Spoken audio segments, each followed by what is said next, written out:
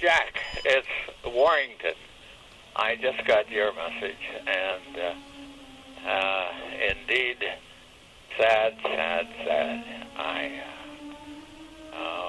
Oh boy.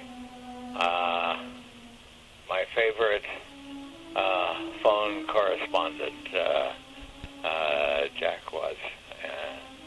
As you know, he was full of ideas, full of a lot of stuff, and I will certainly miss having him as my California correspondent.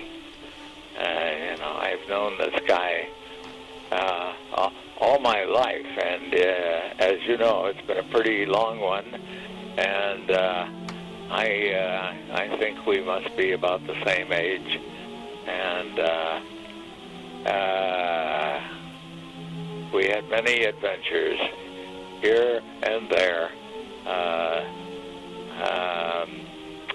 many memories, and I certainly appreciate your call.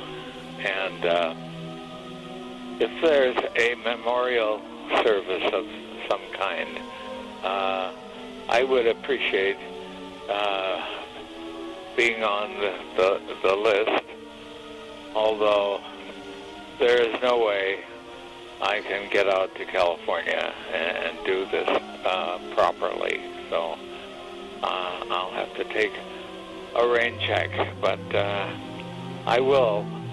I'll plan a California trip as soon as I can, and I'll discuss it with you and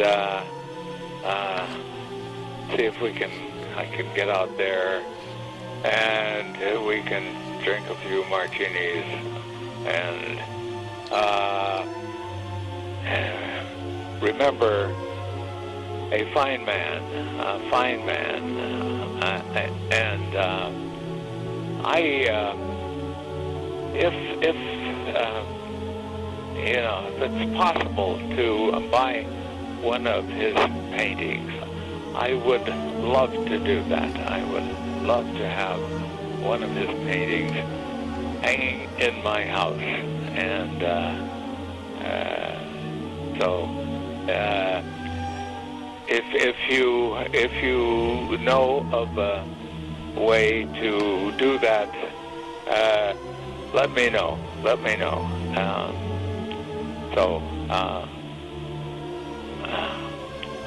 Very sad. It's very sad. But he lived a full life, and to the hilt. And it just memories of him flood back to me, and it covers.